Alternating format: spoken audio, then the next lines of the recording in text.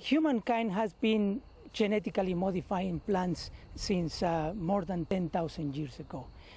This has been done using primitive ways of genetic modification, and Mexico has contributed in an enormous way to agriculture by creating corn and tomatoes and beans, the modern varieties that we use in agriculture.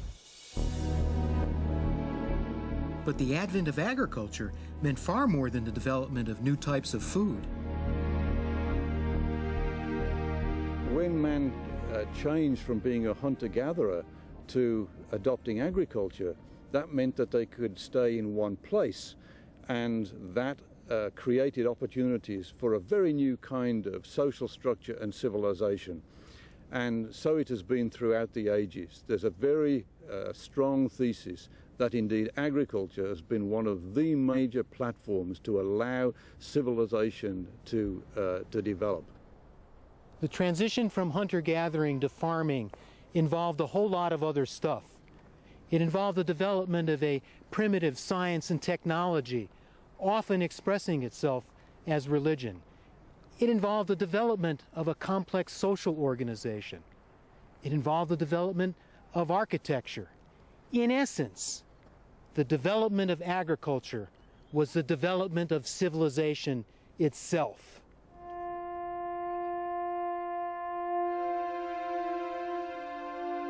As civilization progressed in the ancient Near East and Europe, so did the technology that was used for farming. From around 4000 BC, the ox-drawn plow cut through European soil, and the invention of the wheel and the water wheel represented big leaps forward in agriculture.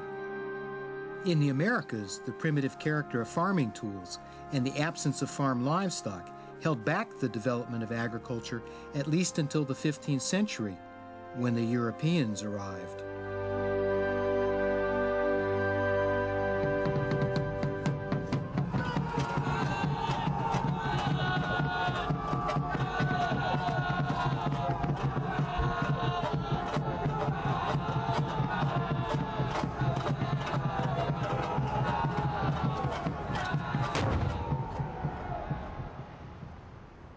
Primitive agriculture led to the domestication of many different varieties of animals and plants. In the most civilized parts of the world, other innovations in farming followed, like the development of complex irrigation systems. But by today's standards, the application of science was very rudimentary. However, events occurring in medieval Europe were about to change all of this. As commerce increased in the later Middle Ages, towns began to expand around the fortifications of medieval Europe. More and more people were leaving the land and turning to trade, but they still needed to eat. And so, in order to produce more food, Europe began to turn away from subsistence peasant farming and towards large-scale farming. And with that change came an increasingly scientific understanding of how plants work. To find out more, I've come to Dover Castle in England to meet food and agriculture professor Ted Collins. Ted, what was happening during this period to towns and cities? Towns were expanding rapidly during this time, and this meant a large non-agricultural population that had to be fed. And this couldn't have been done with the peasant farming of the time? There was one fundamental difference between peasant farming and capitalist farming. Peasant farming, the principal aim and objective was to employ and to sustain a family. With the capitalist farm, it was different. The objective there was to produce surpluses to feed growing cities like Paris and London. So there were large increases in the yield of the crops that were produced? Yes, indeed, there were. In the centuries that followed, there was steady progress in agricultural techniques. Farmers embraced crop rotation, and they developed new machines for planting seeds and threshing, and better ways to plow the land. And these technologies brought much-needed improvements in agricultural productivity. Exciting things were happening in Europe. How were these changes translated into the Americas? Well, the discovery of the New World, if we can call it that, was obviously going to be a major watershed here. But it's a two-way traffic. The settlers who followed Columbus brought with them lots of European crops, domesticated livestock and European farming ideas. And coming back the other way, we would have American crops. And the two most important crops were maize and potatoes. And they played a major, major role in feeding the growing millions of Europe, especially in the 18th and early 19th centuries. But the historical significance of this innovation went far beyond improving agricultural productivity. From the 16th and 17th centuries onwards, people were developing a properly scientific understanding of the world around them. The age of Enlightenment had arrived. The Enlightenment was a crucial phase in human development. For the first time, people began to positively embrace science. Even people who weren't scientists began to sort of try new things out on their land or in a particular business, with the belief that if they somehow discovered some new way of doing things, their life would improve for the better. People began to ask questions about the natural world and about how things grew. People wanted to try to find out, and on the basis of their results, to try and develop sort of improved practices. And the whole aim of this was communication, was experiment, was dissemination of ideas, and in fact just looking at things differently than ever before.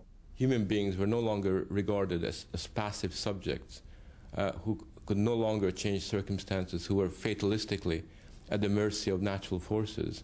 On the contrary, human beings now were regarded as authors of their own destiny. It was now expected that the future would be very different than the past, because people had the capacity to change their circumstances, transform the way they lived, transform the way they produced, transform their economies, change their culture. And because of that, people began to have a more optimistic view of both change and also of the future.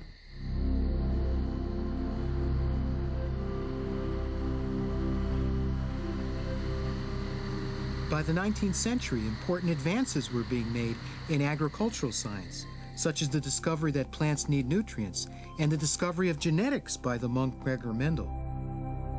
But at the same time, thanks to advances in hygiene and medical science, population levels were rapidly increasing.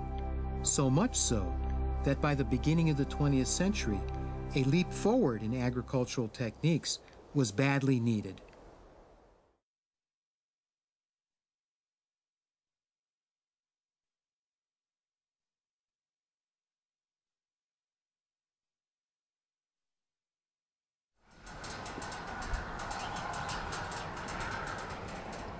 In the past 10,000 years since agriculture began, progress has been impressive but incredibly slow. By the 19th century, despite major scientific advances, farmers still faced huge natural barriers to producing a bountiful and healthy crop.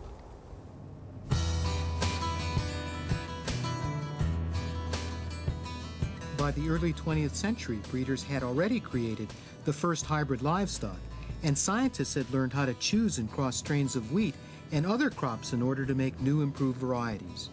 Advances in our understanding of genetics was allowing breeders to create hybrid plants which were much more vigorous and higher yielding. Along with increased mechanization, and particularly the introduction of the tractor, food production was on the increase. But farmers still faced huge problems. I've come to Iowa, the land of plenty in the corn-rich Midwest, to meet farmer Max Smith. Max's family has been farming this land for generations. So who better to tell me about the three biggest problems confronting farmers in the past? Weeds, insects, and a chronic shortage of fertilizer. So what do the weeds do, basically? Well, there's only so much moisture in the ground, and the corn and the soybeans or any other crop we grow would compete for that moisture. And we don't have enough rainfall to grow a good crop. So Max, what did farmers do in the 19th